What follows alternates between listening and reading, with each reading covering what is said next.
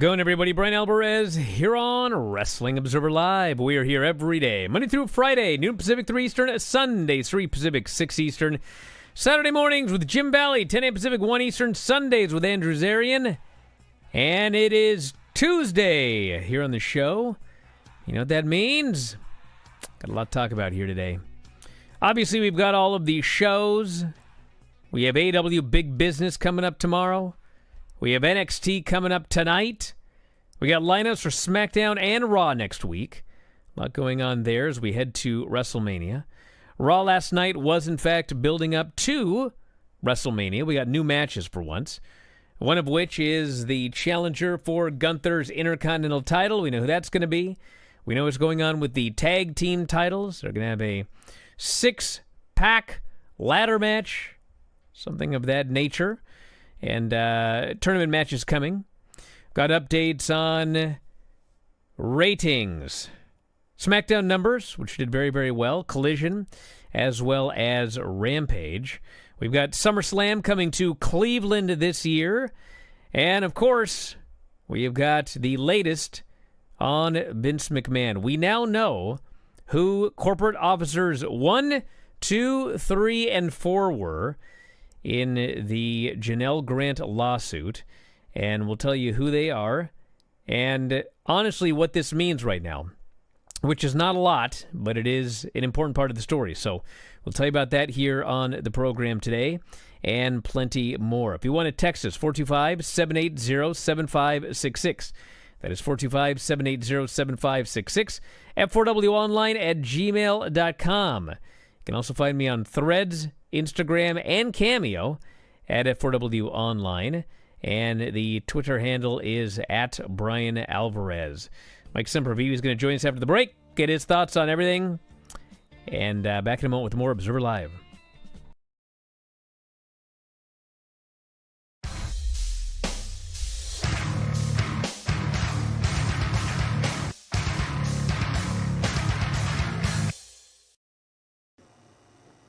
Here we have the meditation room. This is a room where I send Vince when he misbehaves, when he cooks my chicken, when it's undercooked, or whatever the problem is. It's only got 2 things in this entire room, completely empty, save for a chair right here, which you'll notice is made of videotapes. Unfortunately, there's so many tapes in this house that I have no room for furniture, so I did the next best thing, which is make a chair out of tapes. And he comes in here and he sits down and he reads. And I only allow Vince to read one book because I realize that what you read and what you believe is what you become. And that is The Law of Success in 16 Lessons by Napoleon Hill. This book was written in 1928. This book is over 70 years old. But the important thing is the message is just as vital today. And while Vince will probably remain a lackey the rest of his life, it's good that he reads this and learns of the basically the 16 laws which helped me become the success that I am today. And if you ever get a chance to pick up this book, it is a... As you can see, night has fallen, and we've pretty much worked and toiled all day long.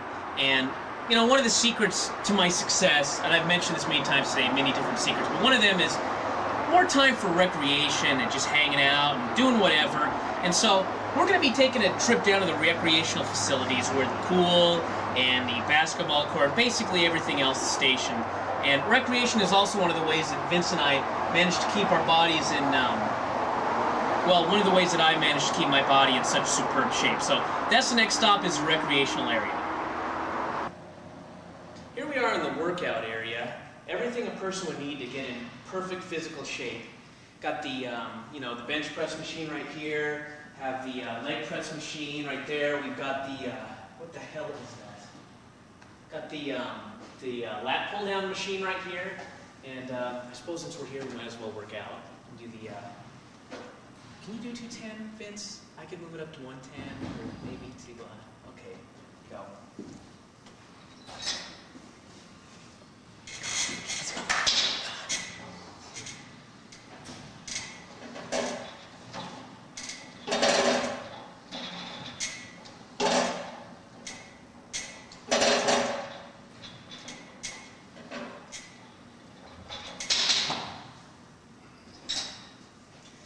Pretty good. Is it 8? 7. Okay.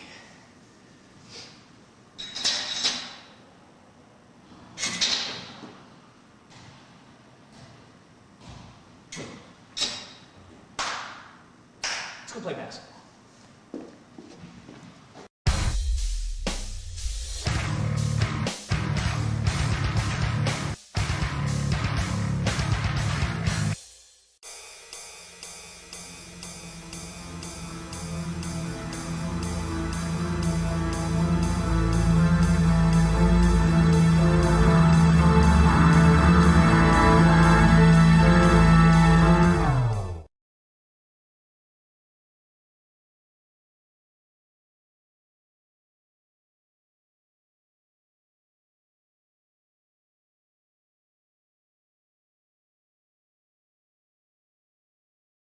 The show, Bryan Alvarez here, Wrestling Observer Live. Mike Sempervive, also of WrestlingObserver.com.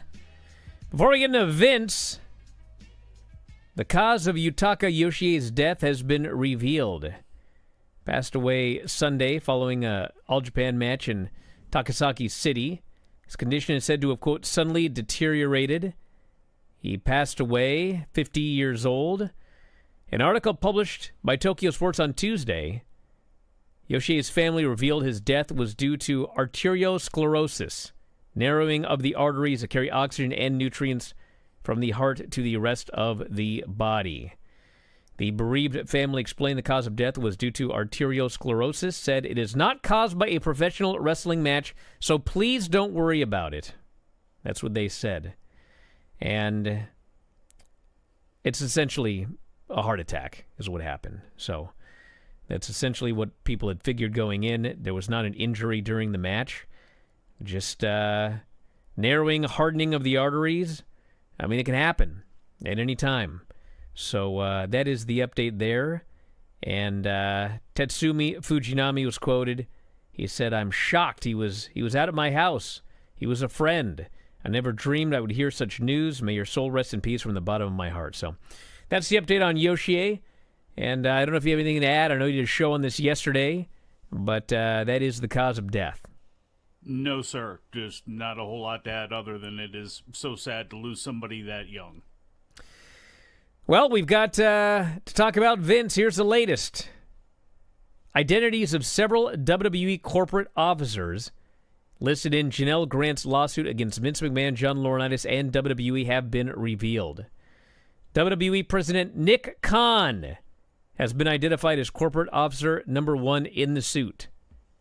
Company COO Brad Bloom is the employer referred to as corporate officer number 2. Corporate officer number 3, listed in the suit, has been identified as Stephanie McMahon. Corporate officer number 4, listed in the suit, has been revealed to be former head of the WWE legal department, Brian Nurse. So these names came out yesterday, and what does this mean? Well, I went back and read a lot of the lawsuit yesterday because I want to be very clear about all of this. I think what is abundantly clear here is that all 4 of these people, well, Nick Khan, I think all 4 of them, all 4 of them were aware that Vince was having a relationship with Janelle Grant. Did any of them know that he was raping or sexually trafficking Janelle Grant? There is nothing in the suit that I would say is evidence that they did. Maybe they did, maybe they didn't. But Stephanie, for example, I mean, for weeks now, probably longer, people have been talking about Triple H. Triple H must have known all of this. Stephanie had to know all of this. How could Stephanie know and not tell Triple H? Well, if you read the lawsuit, knowing that Stephanie McMahon is corporate officer number 3, there are literally 2 sentences in the entire lawsuit about Stephanie McMahon. One of them is that Stephanie invited Janelle Grant to sit next to her in a meeting, and the other is that Janelle Grant believes that Stephanie McMahon knew about other, I forget the exact term right here, essentially she knew, her father had, she may have known of other instances of her father engaging in inappropriate sexual conduct. Okay. Now, yeah, I guess it's new information that Stephanie is corporate officer number 3, but obviously Stephanie McMahon knew that her father had been involved in inappropriate sexual conduct. Vince McMahon himself had talked about this in interviews. Vince McMahon had talked about this under oath. Like, everybody knew that. But did she know that he was raping and sexually trafficking Janelle Grant? We don't know that. We don't know that about any of the individuals whose names came out. So that's what's next. That's what we need to find out. And right now we don't know those answers. So a lot of these questions are going to be directed at Nick Khan. The front office sports article that came out yesterday, which is written by Tim Marshman he was formerly of Vice, and in conjunction with John Pollock and Brandon Thurston from Post and WrestleNomics, they listed all 4 of the folks. And when it comes to Nick Khan, there are 2 very specific paragraphs in the lawsuit, and they go like this. Following Miss Grant's messages to McMahon on March 9th, 2021, McMahon summoned Miss Grant to his condo that evening for a conversation during which McMahon confirmed that WWE Corporate Officer 1, Nick Khan, indeed knew exactly who she was, as McMahon had privately met with Corporate Officer number 1 and number 2, which would be Bloom, and advised these individuals of McMahon's connection to Miss Grant. In Section 246, right underneath that, McMahon continued this conversation by detailing to Miss Grant that they had expressed concern but were ultimately supportive.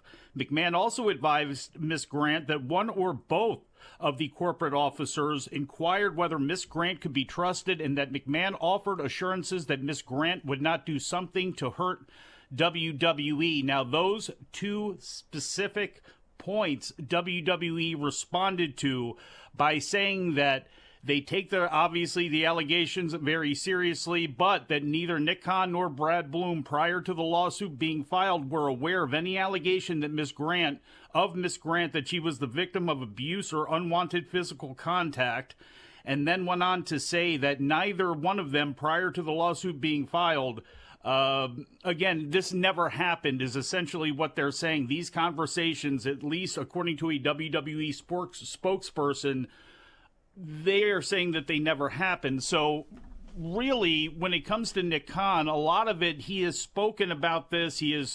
So now it's just kind of putting the timeline together and really being able to question him to figure out exactly when conversations took place. And as an example, did this one actually happen? So I guess that's going to come out here in the wash relatively soon. I would assume the further this thing goes, but Khan seems to be, he's the one out of anybody here, and obviously Stephanie as well too, but since he's there, in the public, one of the public faces of that company, he, to me, has got some more things that he needs to answer to, and some more things that, people have questions about as far as the timeline goes. Sure, everyone does. All 4 of these people. I don't know what we're going to get at anybody, but I want to also mention Brock, because yesterday the story came out, we talked about it on Observer Radio, that he was, I guess, back on the roster page? Like he'd been removed and was put back on? Yeah. And then, yesterday, I guess it came out that he was never off the actual roster page, so he was not put back on the roster page. So I don't know what's going on with the roster page, but I can tell you this for sure. Forget the roster page. There were a lot of things involving Brock Lesnar that after this whole thing came out, cut ties. Obviously one of the more obvious ones was, they were going to do the Gunther-Brock Lesnar match. That is off the table, as was made clear yesterday. And also, I believe that Brock is out of the video game. I can't confirm that because I've never played this video game, but I believe that is the case, that he's no longer in the video game. And there were other things involving Brock Lesnar as well. They were, Brock was out, okay? Whether he was removed from the roster page or not, they stopped doing a number of things involving Brock. Well, in the last few days, which ties into the story of him being returned to the roster page, even though he was not. There have been moves regarding Brock Lesnar, which, if you listened to the show last night with Dave, everything we talked about accurate other than the roster page. There are movements to bring him back. So we can talk more about that after the break. Observer Live.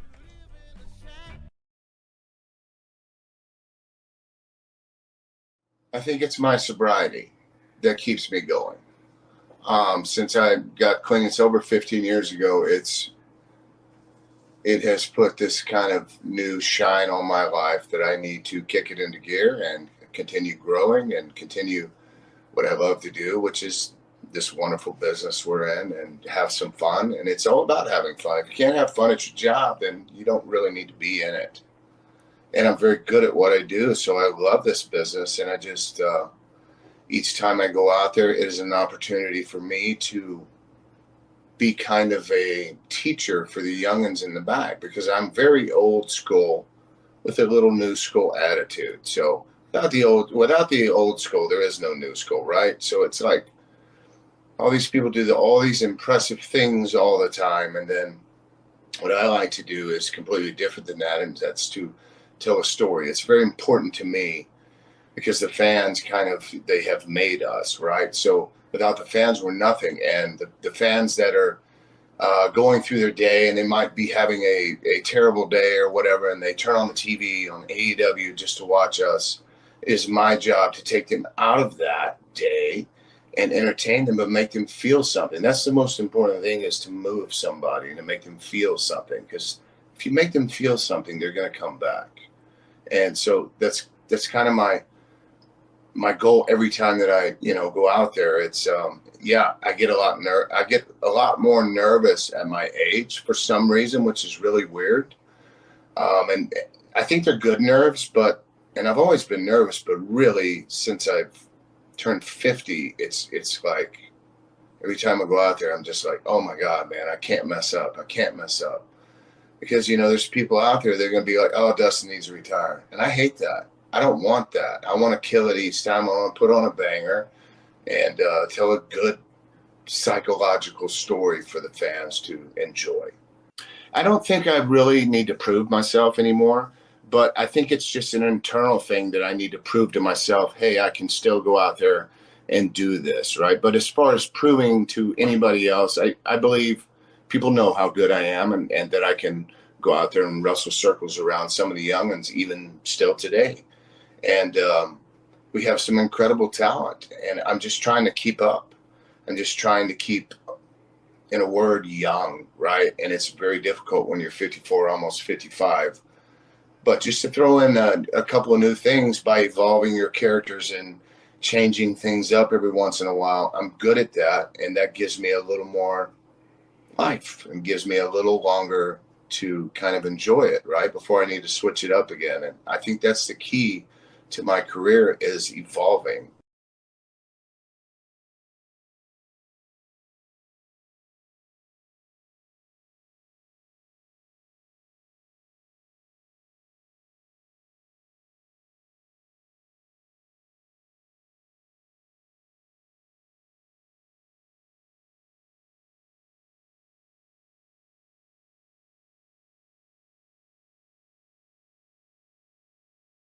Back on the show, Bryan Alvarez here, Wrestling Observer Live. Mike Sempervive, also of WrestlingObserver.com. I should add regarding Brock, I'm not saying he's going to be back. I have no idea if he's going to be back. I wouldn't bring him back. But I can tell you that there have been inquiries made. And what that means, we will wait and see.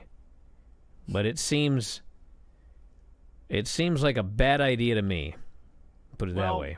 If you're looking at this under the TKO umbrella, I mean, look at what they deal with on the UFC side of things. Look at what Dana White did. Look at what Sean Strickland says every time he opens up his mouth.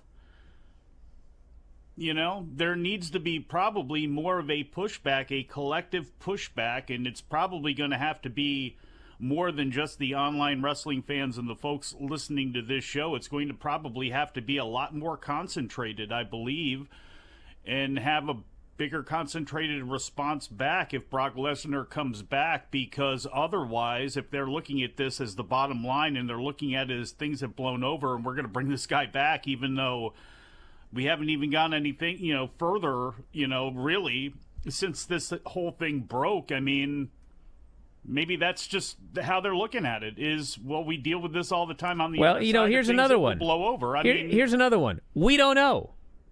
Maybe nothing has changed whatsoever, and they just decided, time has passed. Yeah. Let's bring the guy back. That could be. Maybe more information has come out that they are aware of, where they've decided, you know what? He's I don't know. That's the whole thing with this lawsuit. It's like the crux of all of it is there's so much we don't know. And more needs to come out before we can make declarative statements about a lot of things. This is a very, very serious legal issue. And, my gut says, whatever. That's not going to fly. What do we know? What do we have proof of? I mean, we have proof of that Vince is a horrible person. We've got his text messages. We've got a huge chain of evidence regarding Vince McMahon and also John Laurinaitis. Beyond that, right now, we don't. And I know that, everybody has their gut feeling about a lot of things. I do as well. But what do we know? What do we have proof of? That's where we're at right now. And there are a lot more needs to come out. Yes, and there's a lot of really good reporters and really good journalists doing things, whether it be, Pollock and Marchand and Thurston or the Wall Street Journal folks. A lot of people are digging in because you look back at things that may drive in and may tie into this. Remember when Stephanie left? Remember when Stephanie all of a sudden got buried? Then all of a sudden when Stephanie came back because Vince was out, and then all of a sudden this woman who was doing a horrible job is now the CEO. All of these things, and there's so many other sub-stories that come off of it that I know people are doing boots-on-the-ground journalism for. So, again, this is a tough story because it's an awful story. But there is a level, and I understand people's really getting upset and frustrated about it, but there is a level here where things hopefully all come out. And again, if this woman is not looking to settle, then we are going to find out a whole lot. If she's willing to take this and other people are willing to take this all the way to the end without a settlement, so things get hidden again, we're going to find out a lot more. And I have faith in the same way that we're seeing things come out. It may not be all the time every day like we want it to, but just like yesterday, the news coming out about officially, these are the 4 folks who they are talking about, to throw out any thought that maybe one was Paul Levesque or maybe somebody was this person. It came out. So again, I have a lot of faith in the journalists that are doing the work on this story, and hopefully they're able to uncover more and connect more dots. Also yesterday, in an unrelated note, TMZ reported that Miro and CJ are separating. And she confirmed the separation, said, Miro and I have made a difficult decision to separate. After many wonderful years together, decided to move on as friends, hopefully on-screen characters somewhere down the road. According to the report, the two separated in the fall, but neither have filed for divorce. And when this came out, this isn't like a groundbreaking story or anything like that, but when this story came out, I suddenly remembered that months and months ago, I had messaged somebody that knew them, and I had asked, like, are they having problems? Like, what's going on here? And I totally forgotten that I asked, and the person said, I don't know, I'll if I hear anything. But the reason I asked was because, remember when Miro came back to AEW? And we can forget about most of the storyline they were involved in. But when he first came back, the storyline was that he had lost his god and he had lost his wife. And I just remember being really weird, like, you lost your wife? Like, what are you talking about? This doesn't, I mean, there's nothing in storyline or whatever. She hadn't even signed yet or anything, if I recall. It was just like his character came back and was talking about how he had lost his wife and he had lost his god. And I just thought it was really weird. And this was around that time. So, whole thing is just bizarre.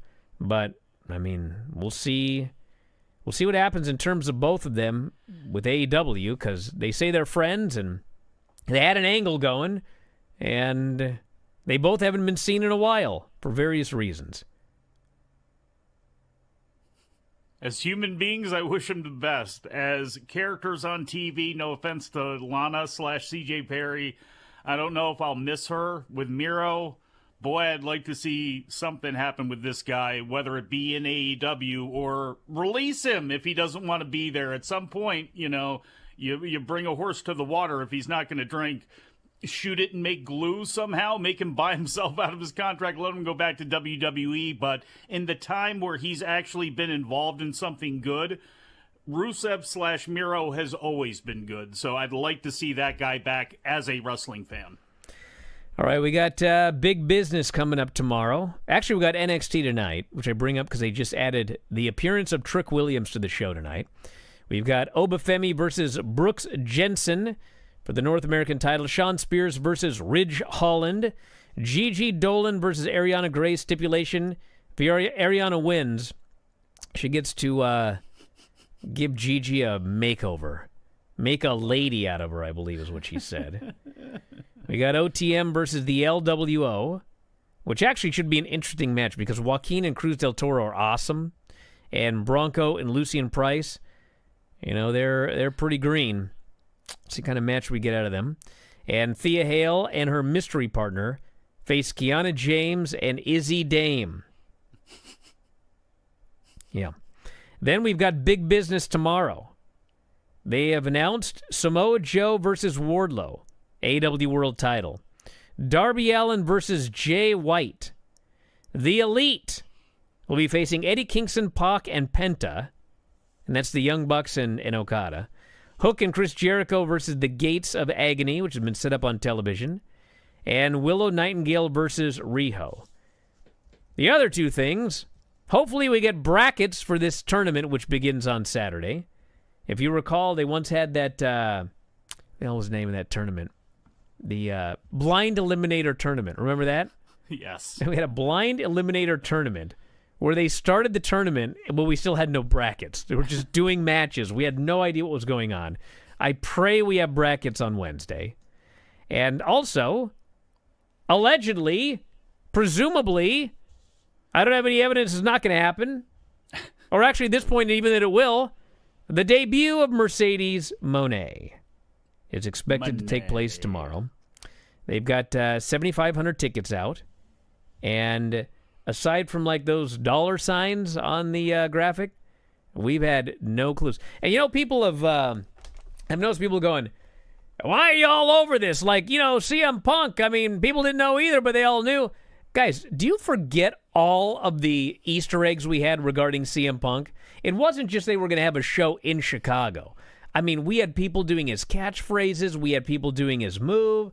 I mean, you knew the day of the show. The only thing they've done for Mercedes is, I believe, what's her name? Anyway, someone did a promo and mentioned being the boss. And there's been dollar signs on the graphic. That's it. And honestly, given the thing is called big business, there should be dollar signs. I mean, you don't necessarily, it was Serena Deeb. You don't necessarily have to tie that into Mercedes, but I mean, they have done virtually no hints about Mercedes debuting tomorrow. So, well, at least they sold the tickets. The TD Garden's a huge building. It's a 20,000-seat building. It's where the Bruins and Celtics play and everything. And I don't know what they originally had it set up for. It's currently set up now for about $8,250, and they have all but about 700 tickets sold. So they did, they are going to get a good-sized crowd there, that's for sure. But again, the thing with Punk, too, Punk in Chicago, it's peanut butter and jelly sort of thing. And, I mean, I hate to say this, and I don't mean to discount Mercedes, but, it's been said before. Punk is a much bigger star than Mercedes Moné is, especially at the times that they're coming into their collective, to their organization. I mean, to me, it's not, a crazy comparison, but it's kind of apples and oranges. It really is. And not only that, I mean, if you've been watching WWE, I mean, God, that Bayley promo on SmackDown. If you didn't know that Mercedes was going to Dynamite, how could you watch that and not think that Sasha Banks was going to show up and help Bayley? So it's all very weird, but that is tomorrow, and we got more after the break. Observer Live.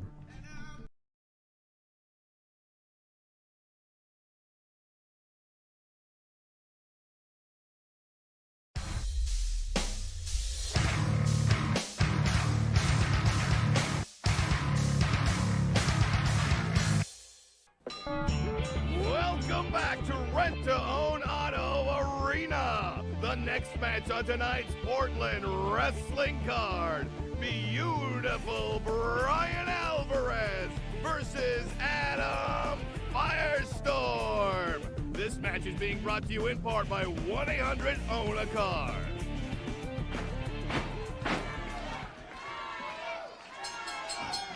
Fans, just like we said, right back with another match. Adam Firestorm from Auckland, New Zealand versus beautiful, or so self-proclaimed beautiful, Bryan Alvarez. LC, this should be another great matchup. Well, pardon me if I'm not completely into this matchup. Every time Miss Rent-to-Own Auto comes out, I can't help but stare at her two big, beautiful blue eyes, brother.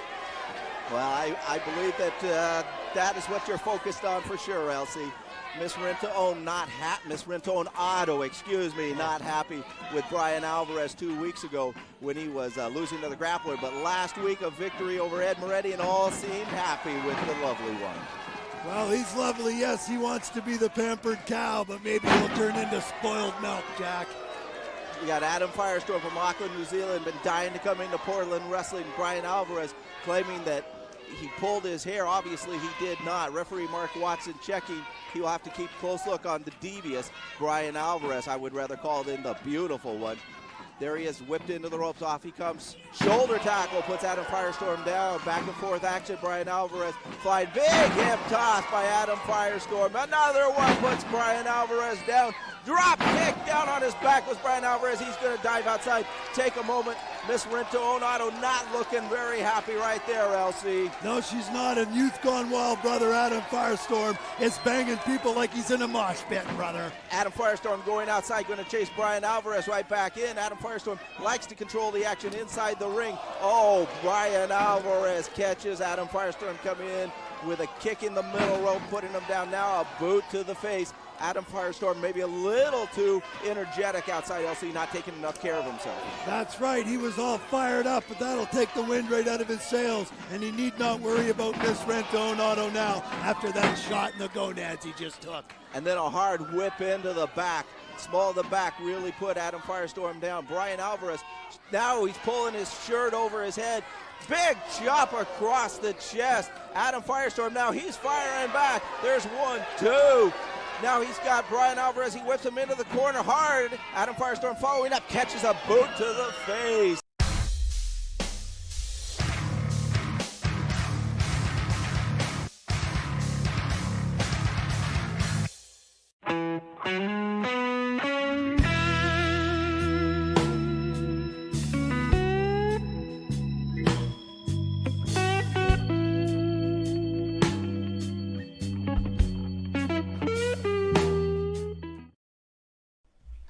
Back in the show, Bryan Alvarez here, Wrestling Observer Live. Mike Sempervive, also of WrestlingObserver.com. A couple of ratings notes. SmackDown did a big number, as one would expect, by holding off The Rock and Roman Reigns until the end of the show.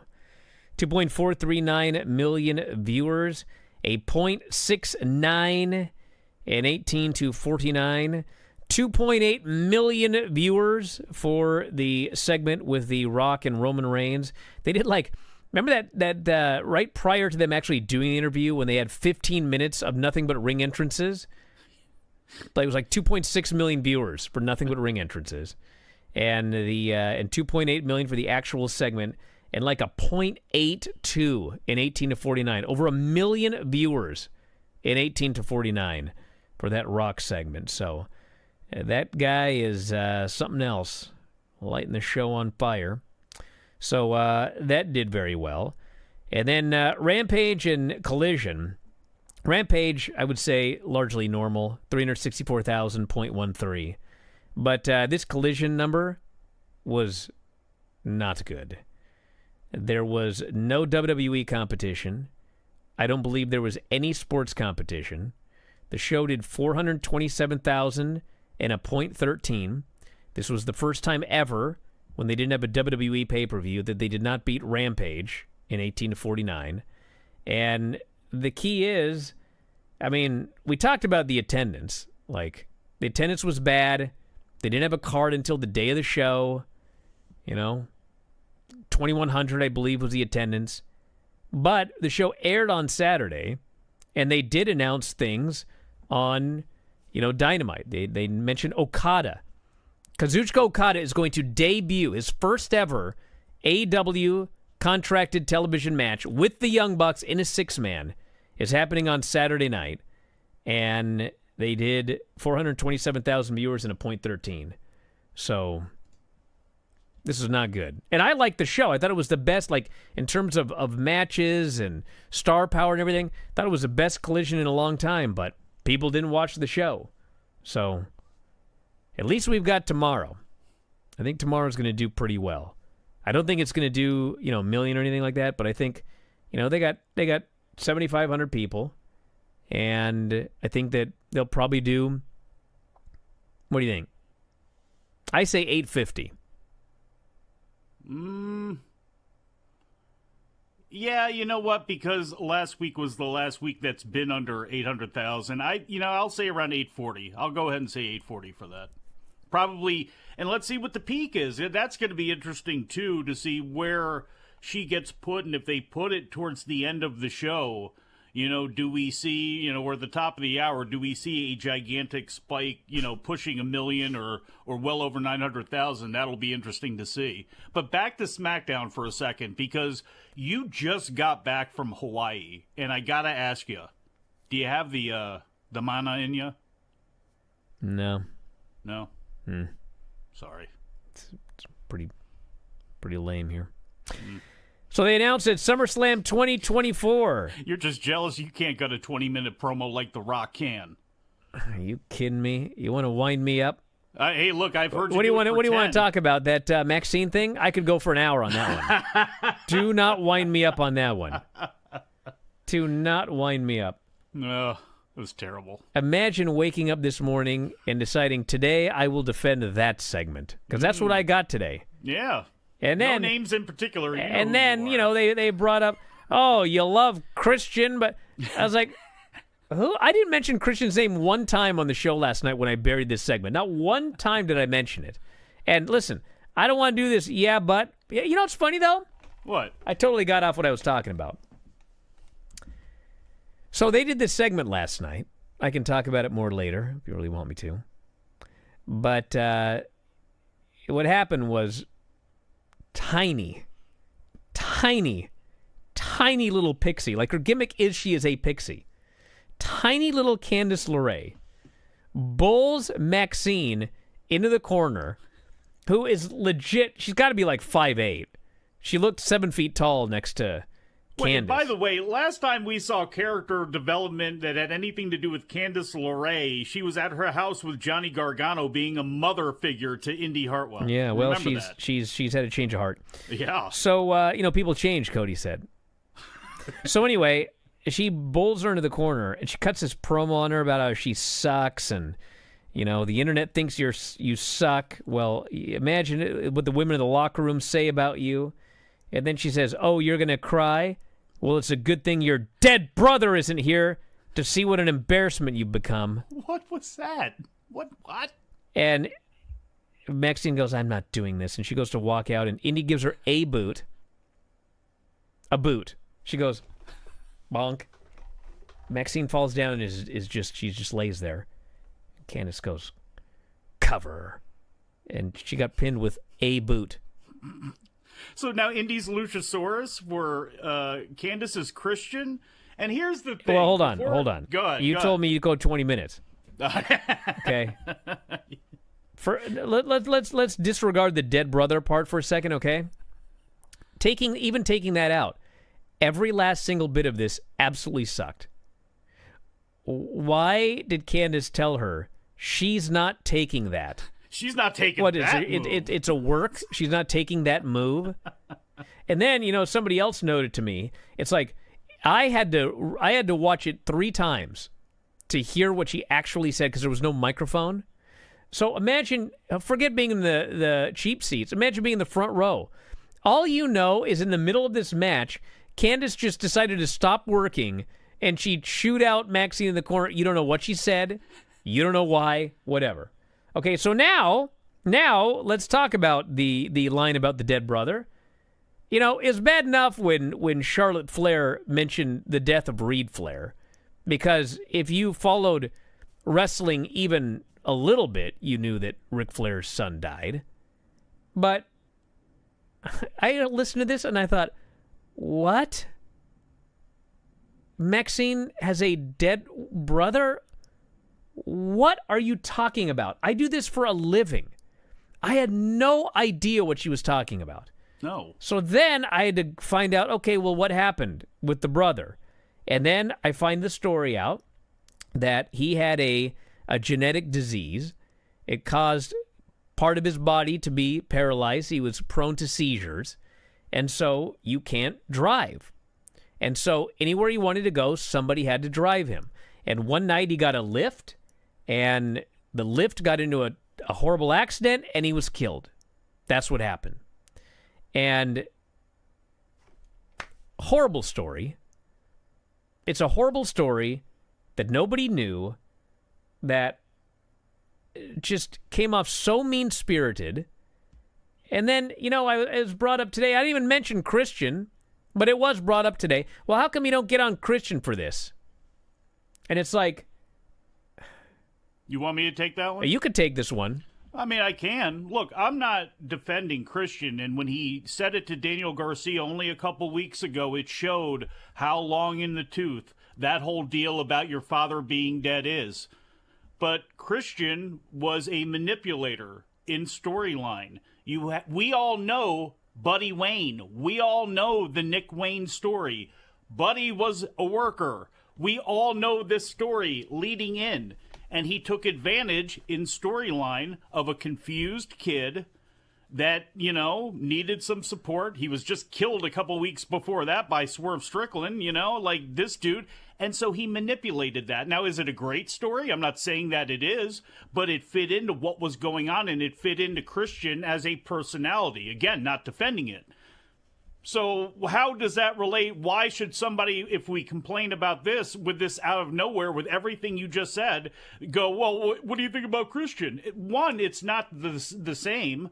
It may be in the same vein, but it's not exactly the same because there was all of this other backstory that led into it. And two, do 2 wrongs make a right? If you think the Christian thing is garbage, then why are you trying to defend what WWE did last night out of nowhere with this one? But... And the other thing, too, is I'll be honest here, because I'm an honest guy. When I was asked about, why don't you hate the Christian stuff as much as you hate the Candace stuff? The answer, honest to God, is I don't know. All I know is I don't know how he does it, okay? But Christian has a way of delivering these lines where... it's just, I don't know what he does. But he says it, and it's just like, what an idiot. That's your first thought. He's a great slimy what pro an wrestler. Idiot to say something so stupid. And the delivery, there's something about the way he says it, where it's like you're watching like a movie or something. Yeah. Whereas when Candace is out there just saying, it's a good thing you're dead, there's a way that she said it was just like, God, this place is slimy. That's high school. It's like just high school bully style. I don't know what it is, but it's yes, Michael Booble, who actually the way I say his name is actually incorrect. Yeah. But he says sometimes it's not what you say, it's how you say it. And who is saying it? And that is true. And if you honestly, forget your stupid tribalism and whatever, wherever you work or whatever, if you honestly watch the Christian promos when he does this, and you watch the Candace promo, you will see it. You will, if you watch it. But anyway. And the other thing is, like, forget the brother. Forget we couldn't hear what she said. Forget the fans couldn't hear what she said. Forget nobody knows what's going on. What they're doing is they're turning this into a storyline based on that thing on Twitter for like 24 hours when that video showed up of a fan. One nerd told Maxine that she sucked, and it blew up into this big defend Maxine thing on the internet, and it was just like, now that's a storyline? How many people do you think watched Raw last night? 1.8 million viewers? About that. How many do you think were living and dying by that Maxine thing on the internet, that 24 hours? The vast majority had no idea what happened. Zero. It's just like, God, we're really going to waste our time with this on national television? It was one guy who was a jerk. Like, the whole thing is, Brian, okay, if you want to use that, okay, fine, but why not then just take her botches that she's had, take the internet reaction to her, and leave it there with that, with Candace going, I can't even get taken seriously, and I got to deal with you, and say that as she's backing her into the corner, as opposed to, and you know what? This is, you're peeing all over your dead brother's grave, or, it just... why did it have to go launching into that? And then you go, well, somebody that's going to defend it is going to be, well, you got to see the story play itself out and all that sort of stuff. But again, really? Do we? I guess we'll you know what else is funny about it? It's also just so dumb. It's like, Candace says, you think the internet hates you. You should hear what the women in the back say about you. Okay, so is this storyline that all of the women think that Maxine sucks? So if that's the actual storyline here, why is Michael Cole on commentary talking about, my God, she is proving she belongs in this match? What a bitch. It's like, Becky is she Lynch good must be. or is she not? Like, what am I supposed to believe as a viewer here? Is she good or is she not? I don't know. Yeah, Raquel must be. They're all terrible people, I guess. Back in a moment, Observer Live.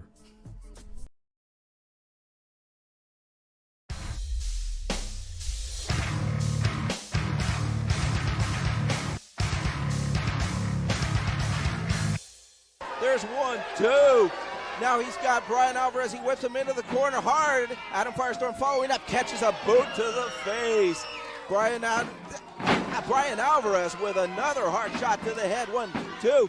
This is the most aggressive I've seen Bryan Alvarez today here in Portland Wrestling. Now he's got his knee across the throat. He's choking him, LC. Well, it's like this week Alvarez has something to prove, brother. Something to prove to his sweet little lady over there. Of course, Adam Firestorm with a big win over Black Dragon last week. Looking for another one here. There's a sunset flip. Is he going to go down? Yes, he is. Over he goes. 1, 2, 3. It is all over. Adam Firestorm with the victory over beautiful Bryan Alvarez here in Portland Wrestling. Now out Bryan Alvarez firing away with a boot. Action continues after the bell. Goes for the back body drop. No! Face first plant by Adam Firestorm. Your winner once, looks like he'll be your winner twice. Action continues. There's a whip into the far corner. Adam Firestorm follows with a spinning kick. LC, I think Bryan Alvarez has bit off more than he could chew tonight. Miss Rent-to-Own really disgusted over in the corner. Adam Firestorm not done. There's a lion sold on top. He hooks him again. 1, 2. 2.5. I thought we had a 3 count earlier in this match, LC. I was wrong. I'm sorry. I can't believe it. I thought Youth Gone Wild was just adding a little salt to the wound. I thought Alvarez was Alvarez and a 2-time loser, brother. Well, Mark Watson's hand must have stopped just short of the 3 count. And these eyes of mine need glasses, because I thought I saw a 3 count. Bryan Alvarez going up top. Oh, we'll forget about your cataracts, brother. Up and over he goes. Nobody home. Adam Firestorm back in control, playing a bit of possum. He's climbing up top. Is Rento-Onato really upset? There he goes. Swamp and that one yet. There's a hook leg. 1, 2, 3. Now it's all over. A 2-time loser. And does the LC have to look after Miss Rento-Onato tonight, baby? There's Adam Firestorm, your winner in this match. Once, twice, 3 times, it didn't matter. Bryan Alvarez not up to it. Miss Rento-Onato absolutely disgusted with it. Mark Watson explaining to him it was a 3 count this time. No hook the leg. Fair and square, Adam Firestorm, your winner here on Portland Wrestling. Fans will be right back with after a message from our sponsors.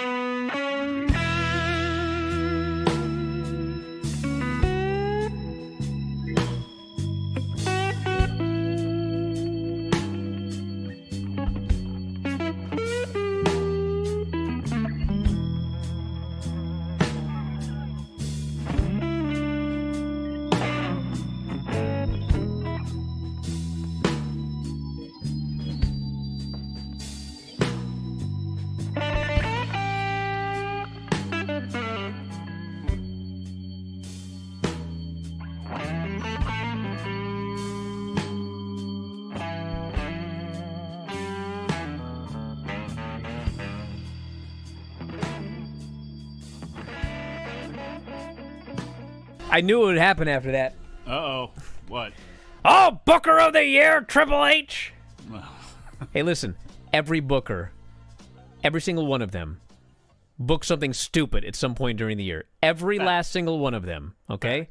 If you don't like the promotion and you want to cherry pick that one stupid thing and say that person's a terrible booker, of course you can, okay? But the rest of the show, hey, a lot of good stuff on the show. We had an excellent gauntlet match. Sami Zayn was awesome in that match. He won. He's going on to face Gunther at WrestleMania. It's exactly what you figured was going to happen, and it's what happened. Didn't do something stupid. He's probably going, and I'd say 99% certainty he's beating Gunther for that title. He had,